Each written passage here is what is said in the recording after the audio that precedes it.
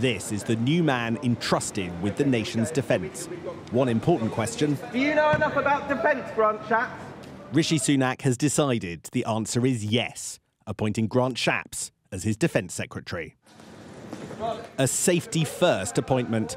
Mr Shapps is a long-trusted ally of the Prime Minister and a serial minister.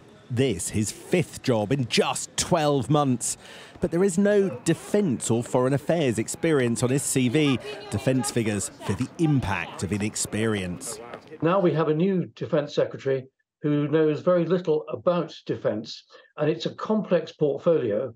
It will take him quite some time to get up to speed. I think there is a risk that certainly the debate on resources for defence stagnates, at least until Grant Shapps can get his head around his portfolio.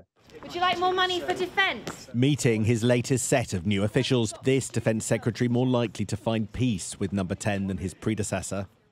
Ben Wallace was never shy to flaunt his military credentials and became the longest-serving Conservative Defence Secretary.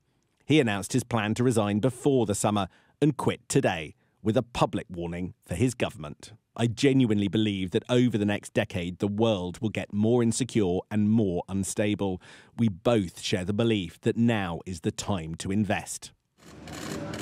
That move left a vacancy at the cabinet table filled by another arch-loyalist of the Prime Minister. New Energy Secretary Claire Coutinho was only elected in 2019 and became Rishi Sunak's top aide in Parliament, now catapulted into cabinet.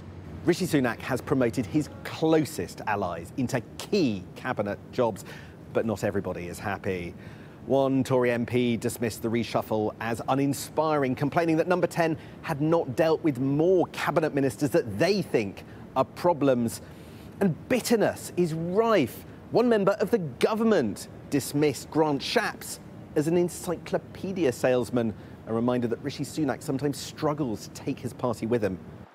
Labour says this reshuffle won't solve the country's problems. I think that it doesn't matter how often they reshuffle the jobs or Rishi Sunak finds another mate to help and to give a new job to. The fact is they are just reshuffling the deck chairs. The ship is going down.